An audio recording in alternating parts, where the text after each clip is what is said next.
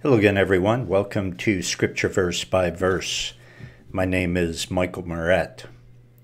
We're in the Gospel of John. We recently began a verse-by-verse study here in the Gospel of John. And so we come today to John chapter 2, and we left off in verse 5, so we'll pick it up right about there. Get your Bible if you can. Open it up to Gospel of John chapter 2. The Scripture Verse by Verse website is found at thebibleversebyverse.com. You can study the Bible in its entirety from Genesis through Revelation, verse by verse, using my audio Bible messages. That's at thebibleversebyverse.com. Check it out. Study at your pace, at your convenience. All you need to bring is your Bible. The rest is there. Click and listen, just as we're going to do today. Studying together, verse by verse, the greatest book in the world, the greatest gift, the greatest thing that we own, that we have in this world is the Word of Almighty God. Just think of it. God the Creator, God the Savior, His Word to us. And Father, we ask that you would sanctify us by your truth. Your Word is truth. In Jesus' name, amen. Let's begin reading in chapter 2, verse 1. It says, "And the third day there was a marriage in Cana of Galilee, and the mother of Jesus was there. And both Jesus was called and his disciples to the marriage. And when they lacked wine, the mother of Jesus saith unto him, They have no wine. Jesus saith unto her, Woman, what have I to do with thee? Mine hour is not yet come. His mother saith unto the servants, Whatever he saith unto you, do it." And now verse 6.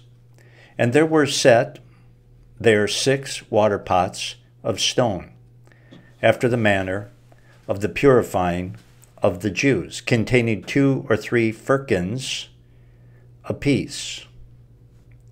Okay. The Jews of our Lord's day, especially the religious leaders, went through all sorts of religious, ritualistic washings before they ate.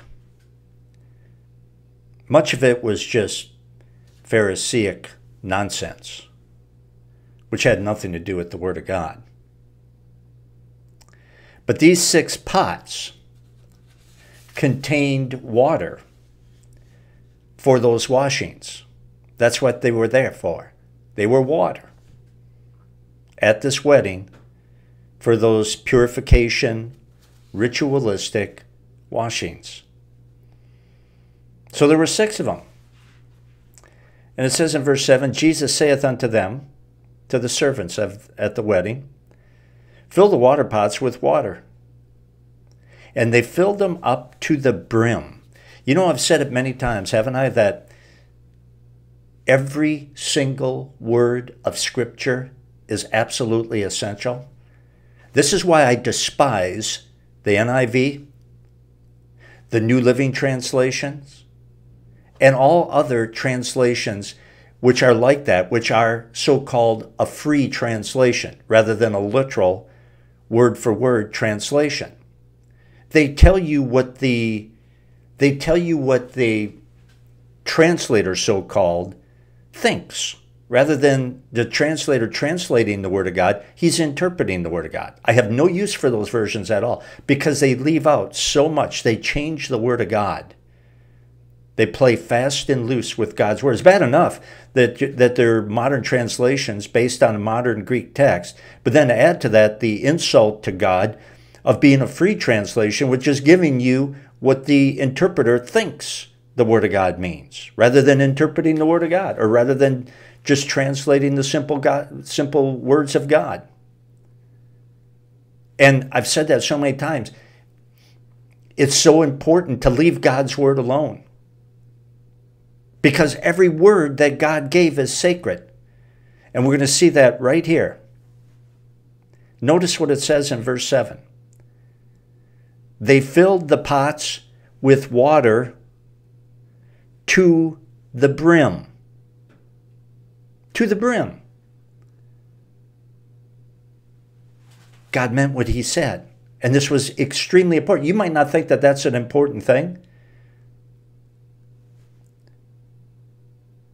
Maybe you think it's okay if the translator said something like, well, they just filled them up all the way. Something like that. It's not all right. To the brim. Why is that important? Because Jesus is going to change that water into wine. And no one will be able to say, well, he just diluted the wine that was left. Or he diluted the wine that was left. They were almost out, so they put water in the pots and it was diluted wine. Nobody will be able to say that. It was all water all the way to the top. He filled the pots with water to the brim. Verse 8. And he saith unto them, draw some out now, and bear it unto the governor of the feast. And they bore it. The ruler of the feast, or the governor of the feast, was in charge of the food and the drink at the wedding.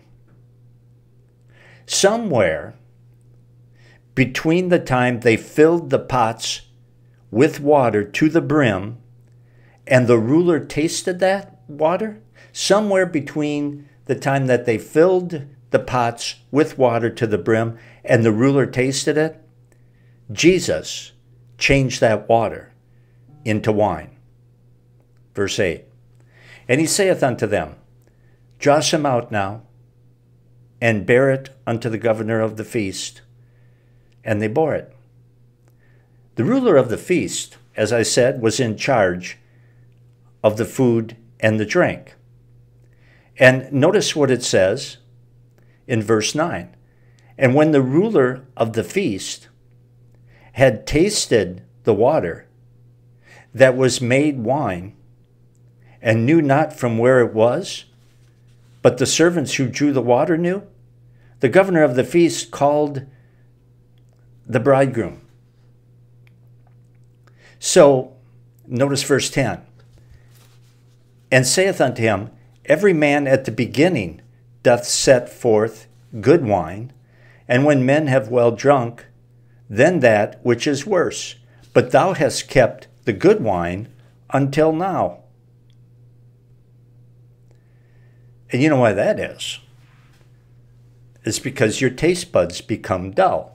That first drink, whether it's coffee or anything, your taste buds are the sharpest.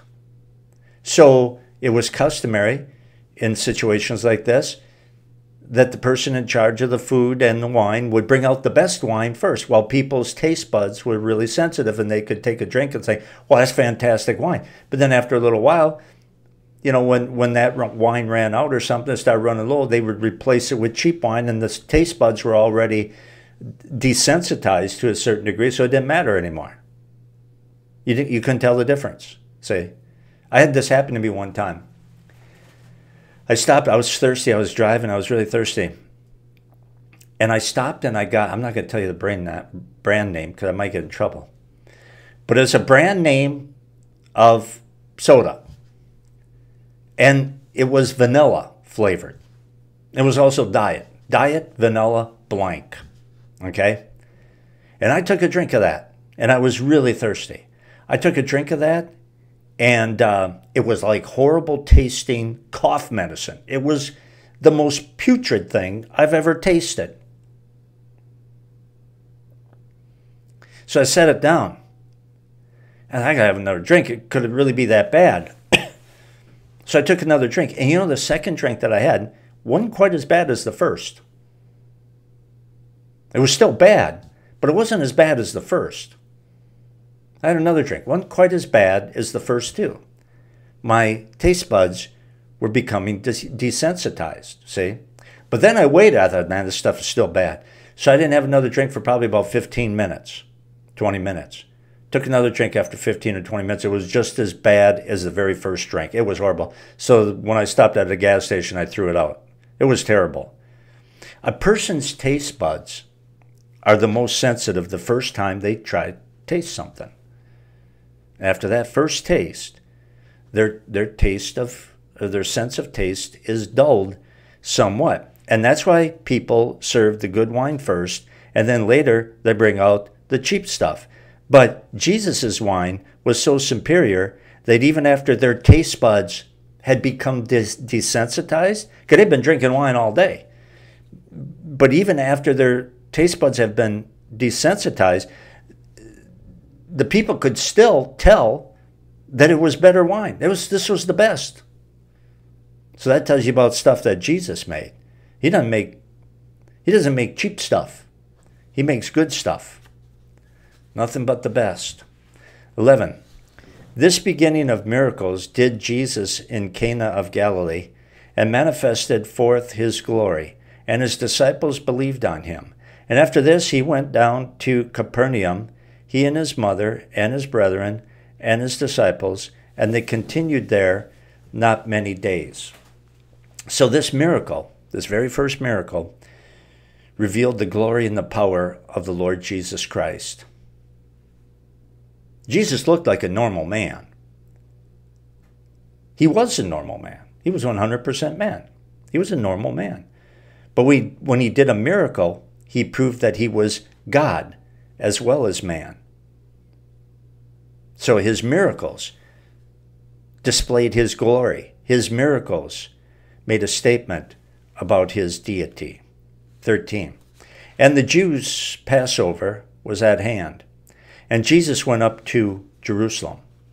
It was important, not only for Jesus, but for us, that he go to that Passover feast in Jerusalem. And here's why.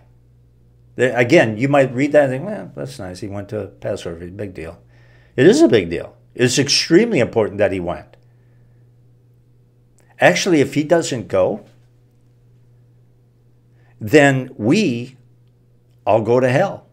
He could go to the cross and be crucified, and we'd still go to hell if he doesn't go to this feast. You say, well, why? Is he dying on the cross there or something? Is that what he does or what? No, not this time. But it was required by God that every man attend the Passover each and every year. That was a requirement. To not do so would be sin. If Jesus doesn't go, he disobeys God, which means he's not sinless. And if he's not sinless, he can't be our sinless substitute and pay for our sins on the cross. And we go to hell. So everything Jesus did was extremely important. Just like everything he said was extremely. Every time he moved his lips, he spoke the word of God. Every time he did something, he did what the Father wanted him to do. All the time, big things, small things, everything was important, including this. That's why we must not dismiss anything that is written in Scripture. Every single letter is important. Every crossing of the T, every dotting of the I is absolutely essential. 14. Let's read 13 along with it. And the Jews' Passover was at hand, and Jesus went up to Jerusalem. And he found in the temple those that sold oxen and sheep and doves, and the changers of money sitting. And when he had made a scourge of small cords, he drove them all out of the temple, and the sheep and the oxen, and poured out the changers' money, and overthrew the tables. And he said unto them that sold doves, Take these things from here, make not my Father's house an house of merchandise. And the disciples remembered that it was written, The zeal of thine house hath eaten me up. Using holy things like the temple in Old Testament days or in our Lord's day, or church, or the Old Testament sacrifices, or the Old Testament religious rituals that were based on the Bible, using any of these things, using the Word of God, using the Bible, anything that is holy, anything that must be set apart for God, using any of these things, using the name Christian to make a buck is wrong. You say, well, I don't think it's that big of a deal. I like Christian rock groups. I like Christian entertainers. Yeah? Well, Jesus doesn't. You use anything. You use the name Christian or Christ to make a buck. I will tell you what Jesus thinks of it. No, I will not.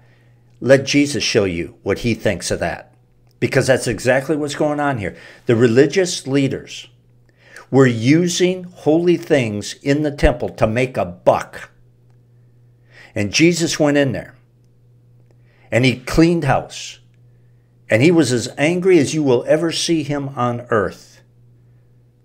Take these things from here. Verse 16 says, make not my Father's house a house of merchandise. And he drove them out. He overturned the tables, the money changers, drove out the animals. He was furious. He broke out a whip and he cleaned house.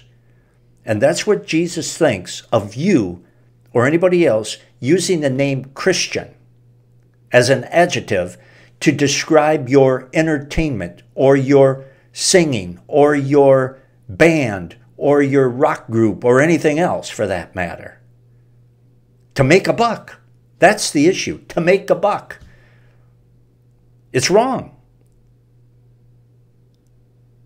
You sell tickets to draw. You sell tickets for something that you call Christian. I don't care what it is. I don't care if it's a preacher or a group, a singing group. I don't care what it is. It's wrong. It misrepresents Jesus. Jesus said, freely you have received, freely give. Nothing wrong with taking an offering if you're a minister. A music minister or a preaching minister, a Bible teacher, nothing wrong with taking an offering. But you better not sell tickets and call it Christian, because that makes God angry.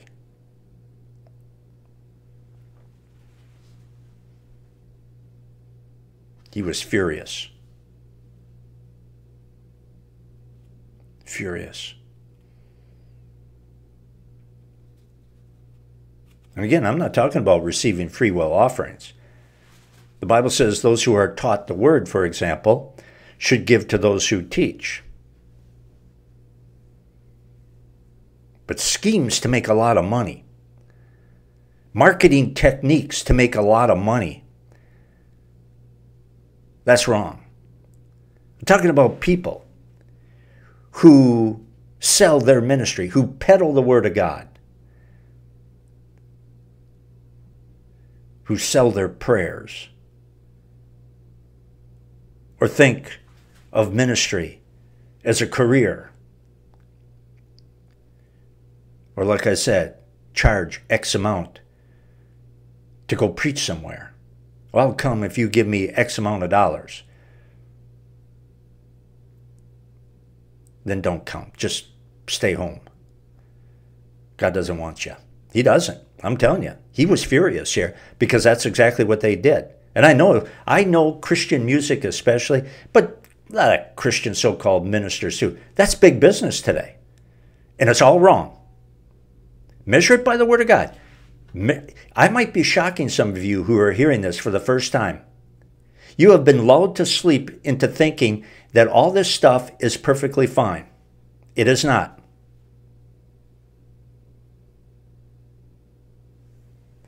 Many Christian so-called radio stations are more of a business. They're money-making outfits.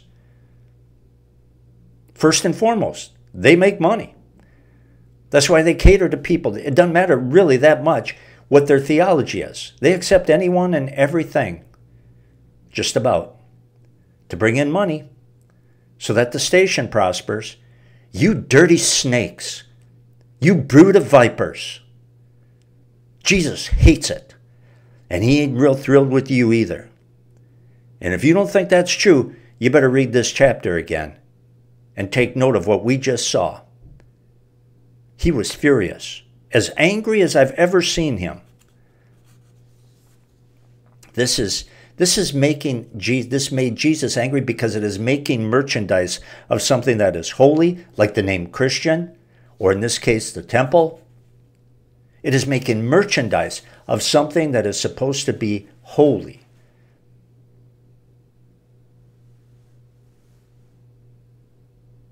Verse 17, again.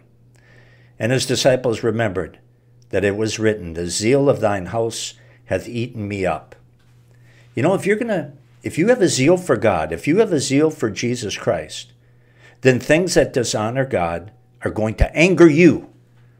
You say, Moret, you shouldn't get so upset. You should be more even-keeled. Oh, like Jesus? When he took that rope and he made a whip out of it, and he saw these people making merchandise of holy things, Christian so-called things,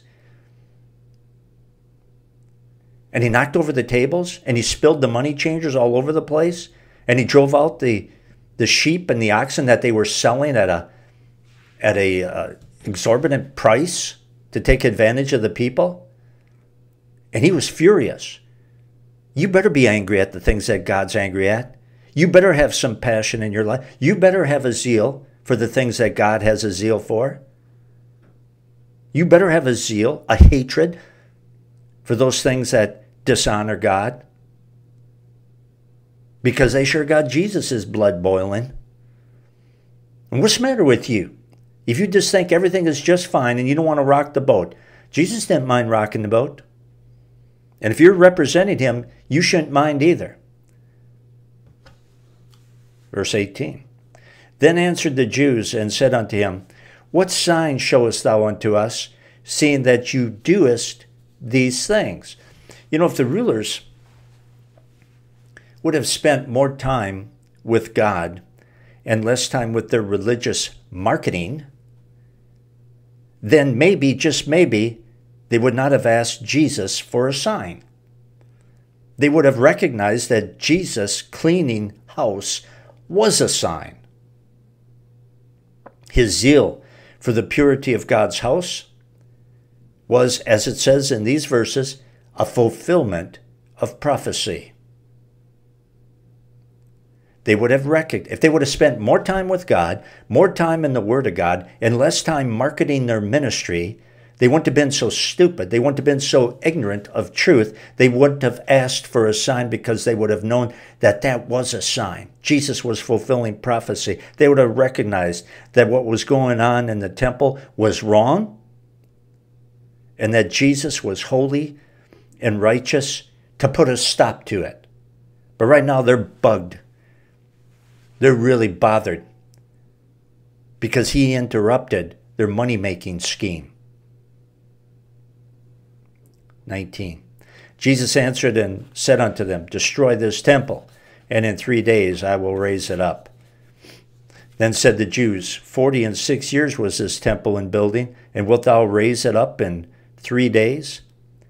But he spoke of the temple of his body. Jesus says, you want a sign that I'm Christ? I'll give you a sign. You want a sign that I'm the Son of God, and therefore have the right to come into my Father's house and drive all these charlatans out of this holy temple? You want a sign that I am qualified to do that? Drive all this blasphemous marketing out of the temple? You want a sign? Kill me. Just kill me. And in 3 days I will raise myself up. A dead man raising himself from the dead after 3 days is more than enough proof for any reasonable person to see that that man is God. Verse 22. When therefore he was risen from the dead, his disciples remembered that he had said this to them, and they believed the scripture and the words which Jesus had said. So after Jesus was raised, it clicked with the apostles. What they saw here, what they witnessed here, and what Jesus said evidently went right over their heads. But after he was raised, it clicked. Then they knew what he was talking about. That's what Jesus meant when he said, destroy this temple and I will raise it in 3 days. He meant the temple, his human body, the temple of the Holy Spirit. Kill it, destroy it, I'll raise it back in 3 days. Oh, now we know what he was saying. We get it now. Verse 23. Now when he was in Jerusalem at the Passover, in the feast day, many believed in his name when they saw the miracles which he did. They believed. So it says. But for many of them, it was a shadow belief, very shallow, based entirely on his miracles. When the miracles stop and their flesh is no longer being tickled, then they will stop believing. A faith that is based on miracles is a shallow faith. A faith that is based on the immutable word of Almighty God is an unshakable faith. 24. But Jesus did not commit himself unto them because he knew all men. See, this is what Jesus knew what was going on. Jesus knew that their faith was superficial. He knew that. And he didn't count on any of them because he knew they were not serious enough about him to be counted on. Yeah, they believed in Christ. It says that they did. But to them, he was just another thing in their life. Just another thing, not the thing. And he was another thing because he tickled them with his miracles. Verse 25. Let's read 24 along with 25. Jesus, excuse me, did not commit himself unto them because he knew all men, and needed not that any should testify of man, for he knew what was in man. Jesus is God because only God knows what's going on inside of a person's soul, like he does. He knew what was in man. That's talking about in man's soul. Only God knows what's going on in your soul. A lot of times you don't even know what's going on in your soul because the Bible says that the heart of man is deceitful above all things and desperately wicked.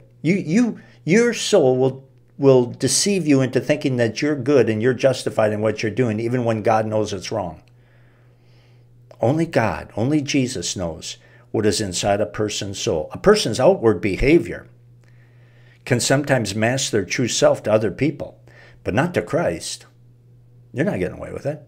Neither am I. Jesus knows if our hearts are set on earthly things or on eternal things. He knows our souls. They're an open book to him. Might as well be sincere because you're not fooling him, and he's the only one that matters, right? Out of time. Continue studying the Word of God with me using my audio Bible messages, and that's found at thebibleversebyverse.com. Check it out. Study from Genesis through Revelation at your pace, at your convenience. Just click on the book you want to study, click on the chapter, open your Bible, listen, follow along as I teach it verse by verse. That's at thebibleversebyverse.com. Please remember, we're brought to you by your prayers and your financial support. If you want to be a part of this ministry, if you love the pure Word of God, and you know I don't water it down, you know I just give it out as straight as I possibly can, not adding anything to it, not taking anything away from it, just the Word of God. It is enough. It is enough. It is sufficient. That's what God teaches. And if you believe in what I'm doing, and you want to be a part of this ministry and help me to proclaim God's Word like this, then pray for me, would you? And pray for Scripture verse by verse. And also click the donate button at the top of the front page at thebibleversebyverse.com and prayerfully give as the Lord may lead. I'd appreciate that very much. Until next time, this is Michael Moret for Scripture verse by verse. So long, everyone.